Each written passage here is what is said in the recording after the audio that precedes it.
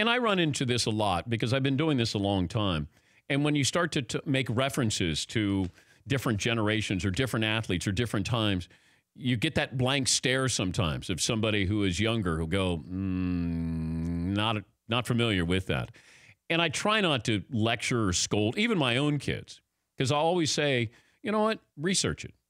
Just research it and get a better sense of who this person or what that moment was like. You know, Jesse Owens, 1936. Just understand what it was like, what it could have been like for him to be there in Nazi Germany and to compete at a high level with Hitler standing there watching, wanting his Aryan nation to dominate.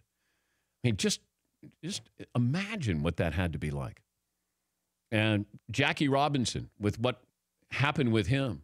Even the 68 Olympics, Sports Illustrated did a great article on this, of just understanding Tommy Smith and John Carlos. At that time, what they did. You know, we look at like Colin Kaepernick not kneeling or not standing for the anthem. That's nothing compared to what they were doing. They were on the Olympic stage. They're on the podium. They had won 2 of the 3 medals, and they did black power, had black gloves.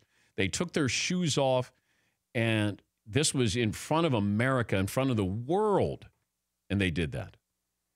And it took 40 years for people to actually look back and give them praise or say nice things. It's sort of like Muhammad Ali. When Muhammad Ali lit the cauldron in 1996, it's amazing how many people loved Ali then.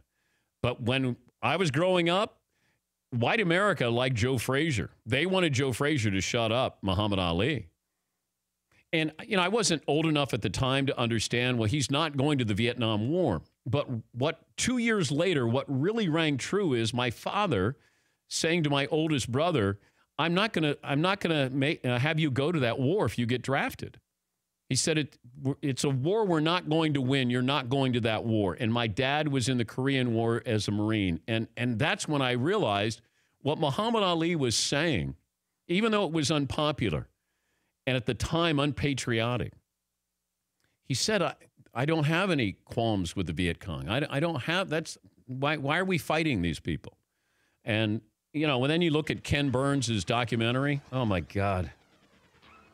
It's just so powerful when you see all the mistakes we made and all the presidents who made these mistakes and all the kids, who lost their lives, men who lost their lives.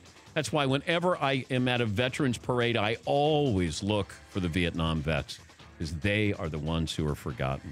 For more Dan Patrick Show, tune to Audience Channel 239 on DirecTV or download the Dan Patrick Show app.